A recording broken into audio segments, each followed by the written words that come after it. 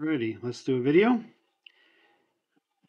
using Centaurus Workbench to simulate a silicon solar cell. So log into your Linux station of choice and start a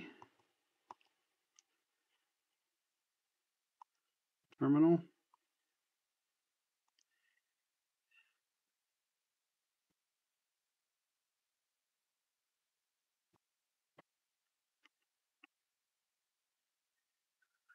Alrighty, set the C shell and change into your EE221 directory that you created before, or create a brand new directory and just keep track of it. Then there's the things that you had done before. Now we have to set up the environmental variables, and I'm just going to do T wildcard CHS. That's the wildcard symbol, and it, everything and anything in between.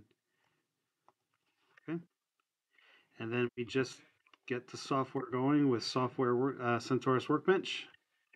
Ampersand releases it, and it's going to ask you to set your database. I'm going to keep it in EE221, but again, you can use another directory. Press OK. And this is what you have. Your information will be different here, and you won't have this already available, and you won't have a temp. So I want you to copy a project which is called Solar Cell EE221. So click on Solar and double click, and you can see here's the project. Now you can't run it from here. You have to save it in your own directory. So save as, don't save it as project, save it as clean project. And Linux is case sensitive, so I'm just going to type solar cell all lowercase.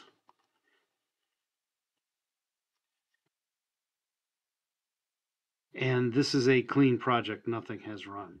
Now, if when you do this, you see something like this where you have these yellow blocks, that means it's run, and these are the extracted values. I'll tell you what to do before you move on. So here I copied the project, right? All you have to do is go to Project, Operations, Cleanup,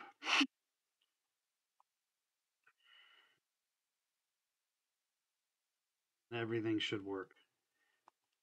To run everything here, Project, Operations, Run.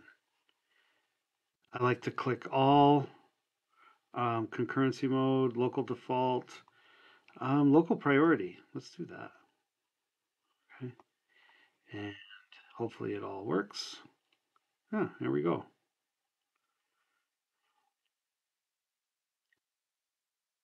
So I'm just going to close this. So these are the tools. It's going to run structure editor, and it's going to make the structure. If we edit the input command, it's creating the N box, the P box, which is the N-type region, the P-type region, a bottom contact, a top contact, an anti-reflective coating. It's going to put the doping in, and anything in between the @ sign is going to be a variable. You don't have to edit this at all. It's provided for you.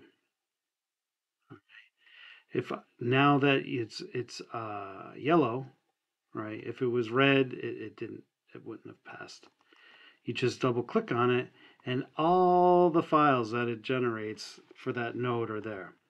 So you can click on the mesh.tdr and just double click on it, double left click, and visual will come right up. And what you see here is something 1,000 microns long, and what, 5 microns for the N region and 5 microns for the P region. Let's just zoom in a little bit. And there's the, I'm going to try to zoom in even a little more.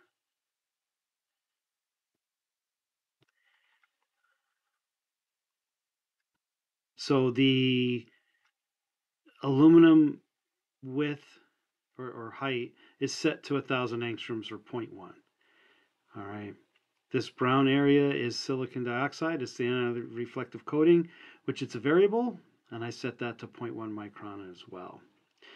You can control how wide this aluminum contact on the front is. It's called W front. You can control how wide the whole structure is with W, and the N region is controlled by DN. That's from here to here. It's 5 microns. That's where the junction is as well. And then you can put in the P region with DP. DP would be actually the substrate thickness. It'd usually be a lot thicker than that. If you want to think about it, we put aluminum on a substrate, grew 5 microns of P-type silicon epitaxially, then grew 5 microns of N-type silicon epitaxially, and then pattern an aluminum contact and put an AR coating there. You can see the grids if I click the grids on, right? This is the way the grids are. It's assuming that the N region is going to be more highly doped than the P region. And that you can see this right here. Here are the variables. W was the width, the total width. That was the width of the aluminum contact. DN is the depth of the N region, the depth of the P region. The total together is the thickness of the wafer. And you can see here's the doping concentration and then the oxide thickness. S-device, as you remember, simulates what you just drew electrically with the light off. This code can be a little intense to follow. The important thing is that it reads the electrodes. I make them wide enough so that the devices have 1 square centimeter for area. All right. So no matter if I increase W, it'll always scale it properly. Again, that's all automatic.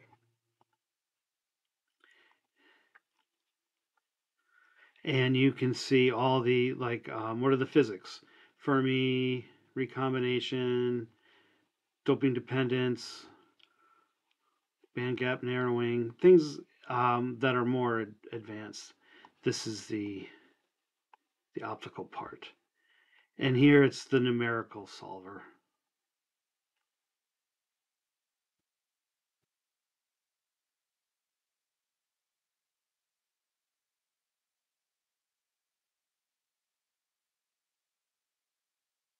So again, it just ran. In this case,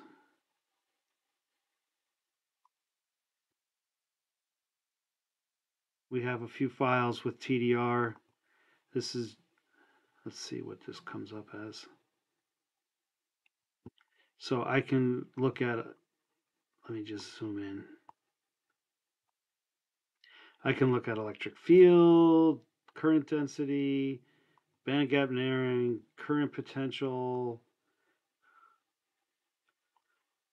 total current density. All right. I haven't done this, but electron mobility. All right, that's the same. Shockley-Reed-Hall recombination. So you can get a really good sense of what everything is. But it also gives you a data file for IV, and that would be the node underscore DES PLT. You double click on that. Put the anode's outer voltage to the x-axis, the total current to the left axis, and there is a diode curve, which you can take the log. That's where we would extract I naught and the ideality factor. And then if we went back to here, this is where we would extract our RS.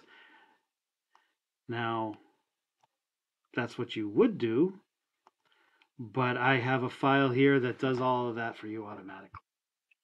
Then over here, this one has the light on. Same code, except the light is on. And I'm just going to look at this plot. All right, so you can plot it and get a look at what it's doing, but everything is automatically extracted. So look, the current is now negative at 0, right? And the current goes to 0 at about, 0.5 volts. So this is the open circuit voltage. The short circuit current somewhere in here is the maximum power. Again, that's so you can make a plot, right, and see what's going on. But this code here extracts everything. This loads in the data file, creates a curve, and all of this code is basically extracting the I naught, or the generation current, and the ideality factor, and then this is calculates the series resistance, and it's a linear regression written out line by line in Tickle code. They don't have a linear regression, so that you don't touch any of that. Okay. Then it reads in the file with light, and it calculates the short circuit current for you. It calculates the open circuit voltage, calculates the maximum power. The minimum power is actually the same, but the minimum has a negative sign, which you need to look up the voltage at which that happens. Then you solve for the current. You just calculate the fill factor, and it all pops out. So all of that code is done for you. So in order to do an experiment, let's say we want to study, the thickness of the P region. So if I click here, I can add parameter values. All right, 5 already exists. So let's try 10, 20, 30, 40, 50, 60, 70, and then just click apply, cancel. So 5 has already been done. So in order to just run this whole experiment, project, operations, run. Yes, sure, I want to save it. Local priority, unlimited. Now, yeah, I'm not going to click all because I didn't make any changes. This node is already done. And you can see everything in the queue now. So the light greens are in the queue. The darker green is kind of like it's next, and it will, create the structure. It'll create all the structures, and then it'll start simulating light on, light off in the proper order. Now I'm going to pause because after it calculates 1, just so you get a feel for about how long it should take. But I've maximized I have the grids optimized so that things shouldn't take too long. All right, the one with the light takes a little bit longer. So again, I'm just going to pause it while it calculates through. Alrighty, everything's done. Now, while you were waiting, I just zoomed in with Control++. That way you can see things a little bit better. And we see the ideality factor is close to 1.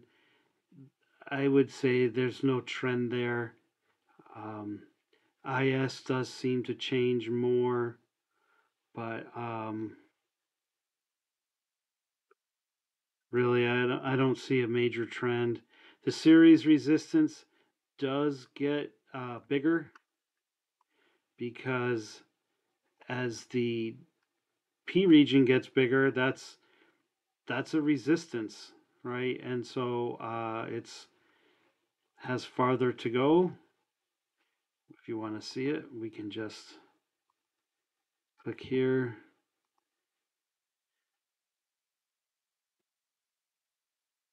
And now the current has to go all that way. So the resistance gets bigger, but it is longer, so it should be absorbing more light. And so we can see that the light short circuit current is increasing and the open circuit voltage is increasing. So then is the Pmax, the voltage at which the maximum power occurs.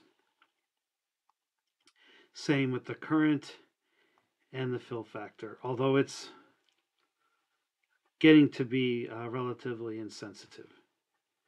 But that would be one experiment. Now, if you want to, you can just say that's an experiment and just copy it and put it into a CSV file or Excel, not an Excel, but a Google Sheet to save for processing uh, later on in either Python or Excel, whatever you want. Now, sometimes, like, yeah, now you really should only be changing one thing at a time. You can make these multiple factor experiments, but they are really hard to understand. So, what I would do is to do the next experiment, I would be removing values. So, let's say I want to get rid of 5. And so that's doing it like that is a little bit annoying by just remove. Oh no, you can apply. All right, just get rid of what you want. Okay. Now you can delete the whole variable and then add it back in. Um, I'll show you. Okay.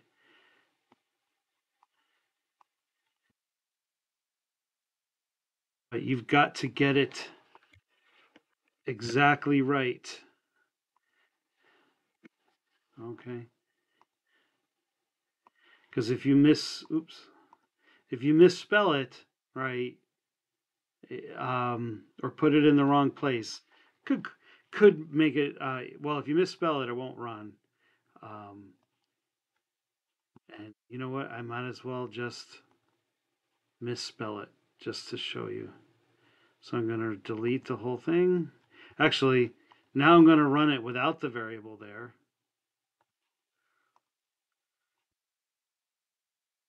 It should choke. All right. And why did it choke? Double click. Um, let's see. Error.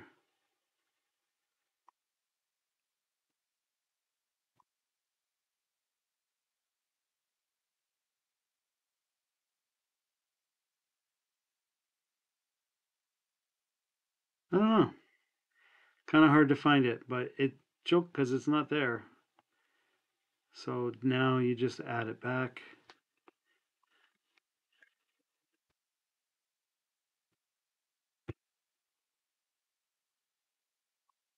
And you're ready for your next experiment. I've shown you how to access each curve, uh, for a report or whatever, but really the experimental values are all coming out here, which are easily cut and pasted. That's pretty much it.